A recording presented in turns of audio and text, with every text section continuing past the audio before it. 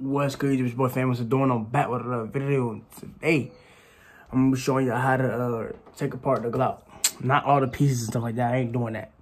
But like take apart the slide. Well, take off the slide off. You know what I mean? All right, make sure y'all gun is clear though. Make sure ain't nothing in there, cause I've seen accidents happen on YouTube videos. Ain't nothing in there. But pull this back. Pull these two little lever things down. Pull it down, let go of this, but keep holding them things down. Pull the trigger, it should come right off.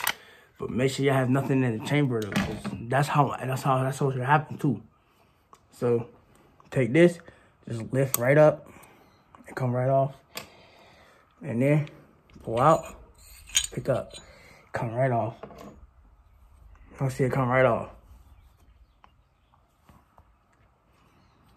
Easy. I could show you how to take all this stuff out, but that's too much to be doing. Now I'm gonna show you how to put it back together. Take this, throw it right in there. Put it back like this. See how I just did there?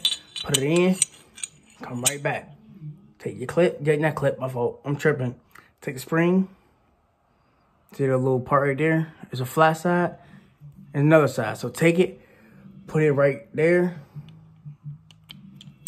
And then lock it in here. Hold up. And lock it right in here. Real easy, y'all. Now take your little bottom frame part. Make sure it's on track though.